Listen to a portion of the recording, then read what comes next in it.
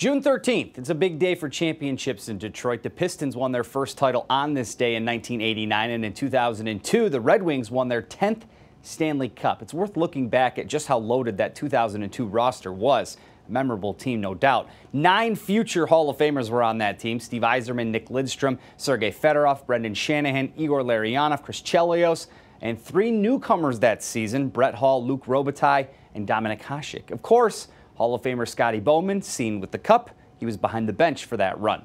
There was also a rookie by the name of Pavel Datsyuk who ended up being a pretty good player in his own right. During the NHL centennial celebration a few years ago, the 2002 Red Wings were voted the 10th greatest team in league history. We also dug up an old Channel 7 promo celebrating the cup win. Here's a small taste of that.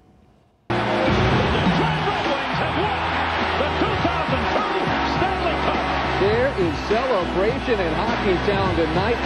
3 Stanley Cup championships in 6 years. That's why Detroit is Hockey Town. I think this is the best one of the 3 that we've won. And the only thing you can say is, thanks, Wings. You brought it home. You're the spirit of Detroit.